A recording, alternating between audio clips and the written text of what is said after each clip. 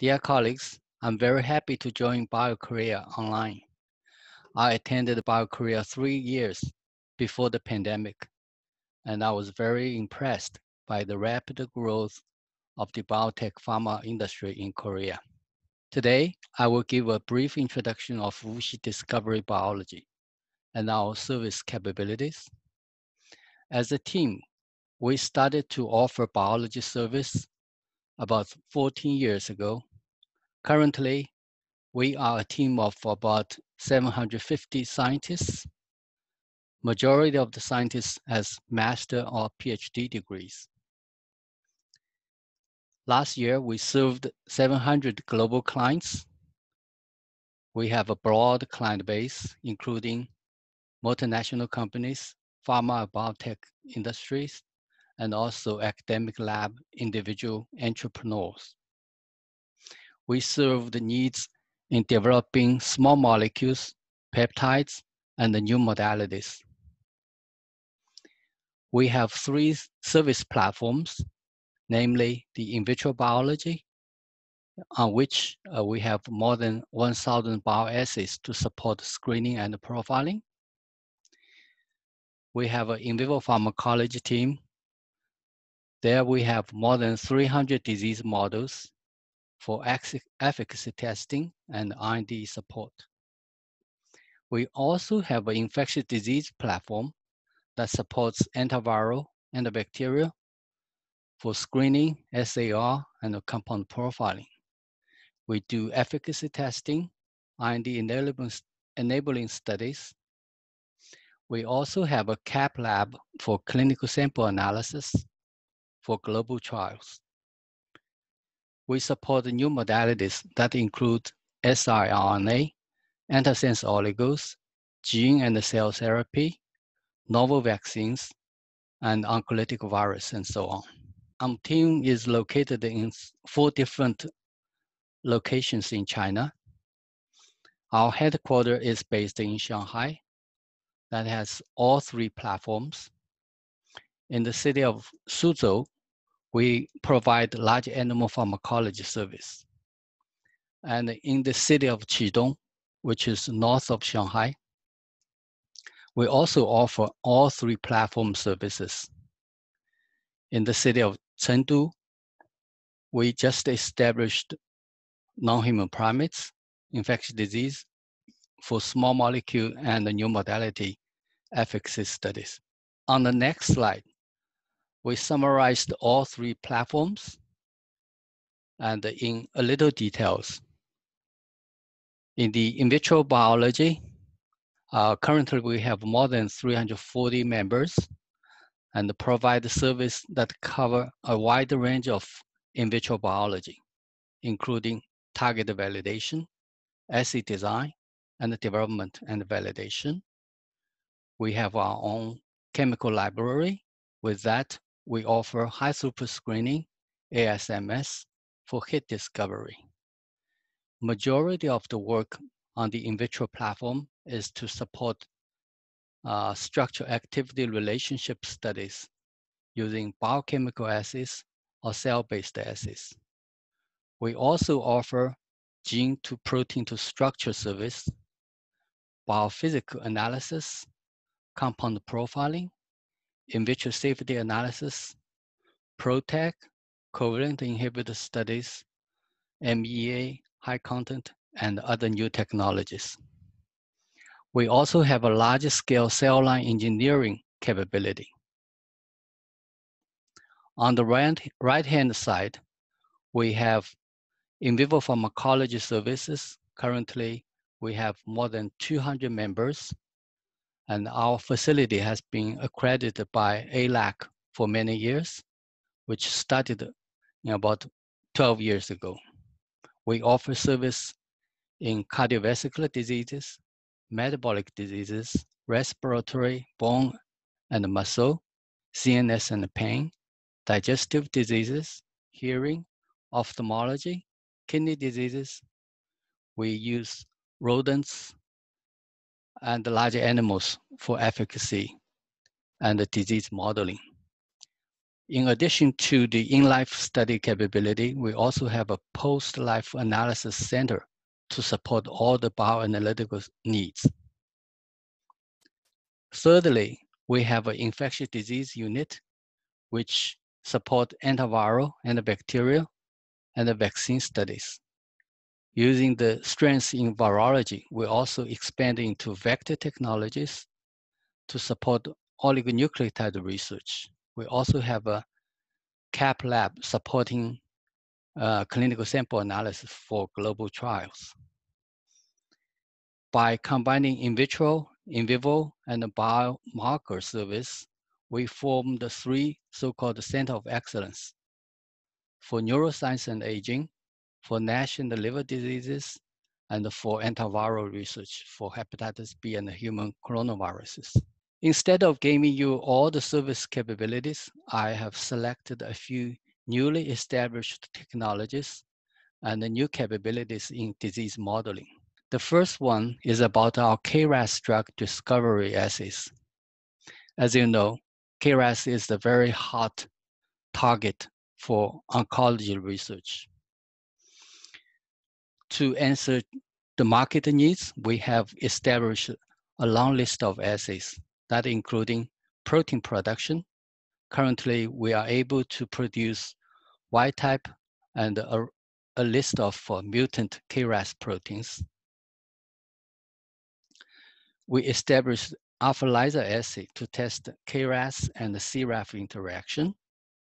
We have cell-based assays to screen for pERK activity. We also have a HTRF assay to test KRAS and the SOS1 interaction. We provide service with 2D culture and 3D culture. The 3D culture, as you know, is quite essential for KRAS signaling pathway. We have binding assays using SPR and ITC. We also provide X-ray structure analysis for KRAS and the small molecule inhibitors. In summary, we have a quite comprehensive KRAS assay capability to support many clients' drug discovery needs. The next one demonstrates our PROTEC assay capability. We started PROTEC service about 5 years ago. Today, we have a wide range of PROTEC assay capabilities that include binary binding, either detection of target PROTEC interaction, PROTEC E3 ligase interaction. We can assay cell permeability of PROTEC molecules, and we can measure dissociation constant rate in cells.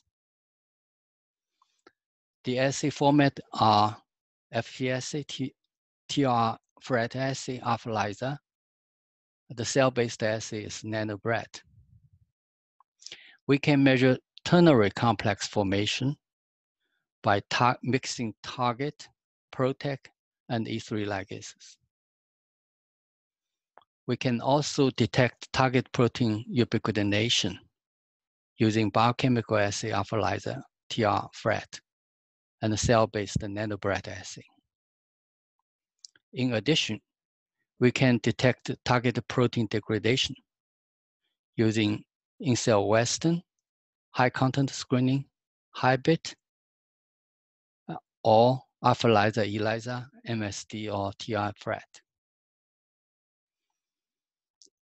Lastly, we also have a SPR assay to support the detection and analysis of binary complex or ternary complex. Antibody drug conjugation, ADC, has been generating a lot of interest in the field due to its technology breakthrough and the clinical success. We established ADC, ADCC, and the related immunological assays.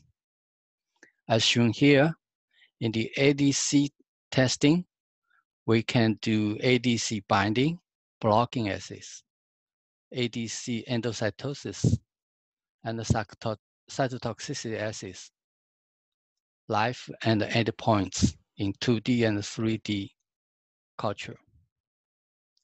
To measure ADCC, we have advanced ADCC assay using live imaging co-culture of tumor cells with PBMC, T cells, NK cells, or macrophage cells. The endpoint measurement using LGH assay.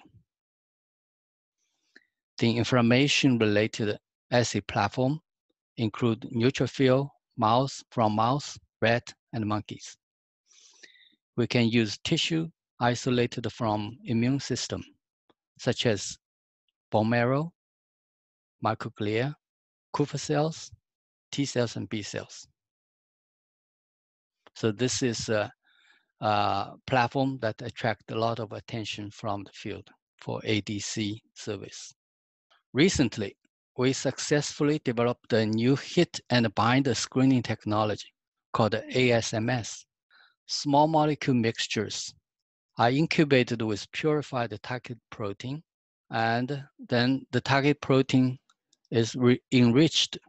Target protein and the small molecule binders are enriched by affinity selection, followed by mass spec analysis. So this is a super high throughput assay. So we can spend in about a month and a half to finish the whole screen of 300,000 compounds. We make mixture of 300 compounds per well. We have a very fast project turnaround time. The ASMS assay is cost effective compared to other hit discovery technology. The hit molecules can be confirmed by SPR binding or by biochemical activity assays. We can also offer protein production service in addition to ASMS service. In vivo pharmacology is a team of more than 200 scientists that manages a disease-centric service platform.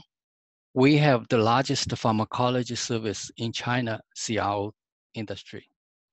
With seasoned leadership team, we have strategic expansion in large animal pharmacology, particularly non-human primates, with brand new facility in Chengdu, currently has 27,000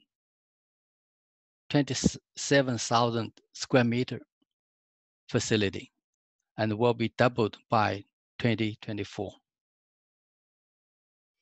We have the best disease-centric capabilities, offer full range of major disease area service. Our practice is that we offer service that is best in neurology, in NASH and lung diseases. We have in-house ePhase and histopathology capability. We have the largest efficacy pharmacology in non-human primates in China. And we have a broad collaboration with leading institutions. Shown on the right side are the sample images from our in vivo pharmacology team. We use quantitative histopathology to support liver and NASH diseases. We use EEG analysis to support AD model validation and development. We use lipidomics to support NASH analysis. We also use microbiome analysis to analyze non-human primate studies. So in summary, we have more than 200 scientists. We have more than 300 disease models. We perform more than 600 studies per year and serve more than 250 clients on a yearly basis. Each year, we support more than 60 IND-enabling studies in pharmacology. In the next couple of slides, I will demonstrate the advanced Alzheimer's disease model development by the in vivo pharmacology team. As demonstrated by scientists and physicians in the field, healthy individuals have oscillation theta and gamma phase and amplitude coupling shown on this graph. There is amplitude change and also phasing change, and they are coupled in normal healthy brain. However, in AD patients, as their disease progresses, you see less and less brain activity in the hippocampal area. Moreover, when you measure the so-called TG-PAC activity in patients, you can see the normal brain show quite normal TG-PAC activity. As the AD disease progresses, this coupling process has been disappeared, or there is a decoupling of TG-PAC in AD patients. So we use this technology to apply to an AD model called 5X FAD. So this is a progress in the AD model that in the wild-type animal, you see normal coupling of theta and gamma oscillations. However, in the model animals, this signal can gradually disappear as the disease progresses, very much like what happened in the human brain. Therefore, we successfully applied clinical observation to the preclinical pharmacology model. We provide brain function bridging pathology and the behavioral outcomes. This model provides quantitative measurement of progress of AD, and we can predict behavioral outcome with a time window of about 6 months. So this is a very interesting model that we offer service to the AD drug discovery companies. In addition to rodent models, we have developed a list of large animal pharmacology disease models. We have been using those models to support efficacy studies and many IND-enabling studies for antibodies, for siRNA, for novel vaccine, and other new modalities. So far, the large animal pharmacology plays a major role in bridging preclinical and human clinical studies. We have models in CNS, respiratory diseases, metabolic disease, cardiovascular disease, ophthalmology, and many others.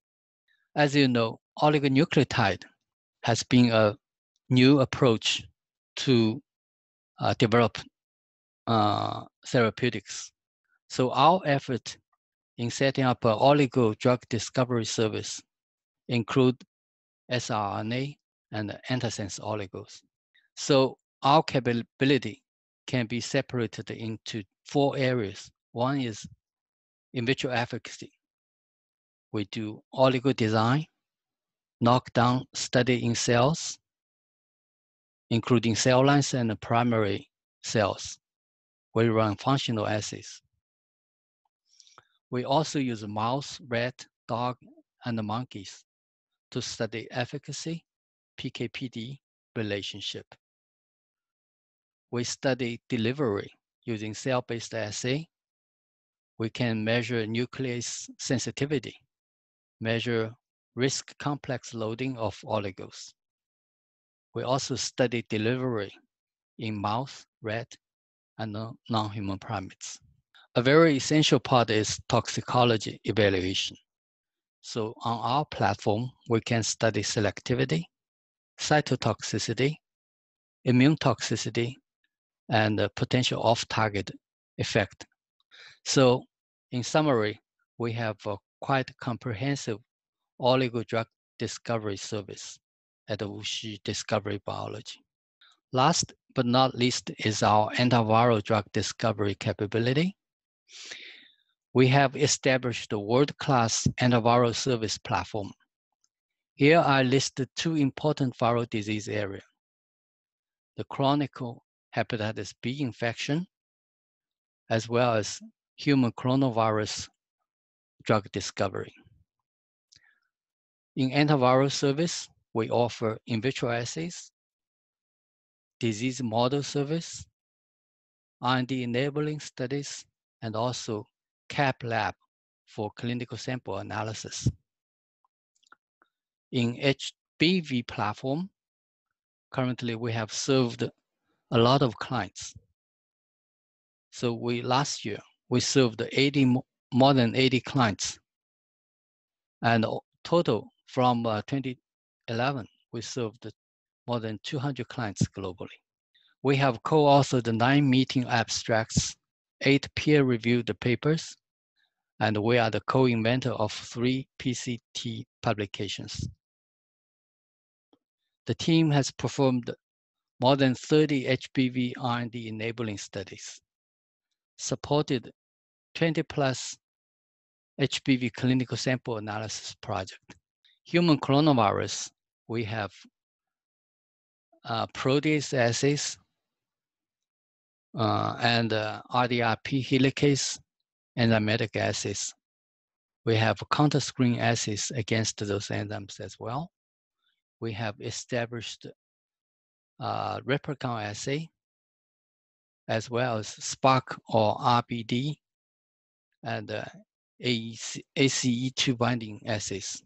We have S protein pseudotyped virus, and also we offer live virus assay and a live virus infection model through a third party.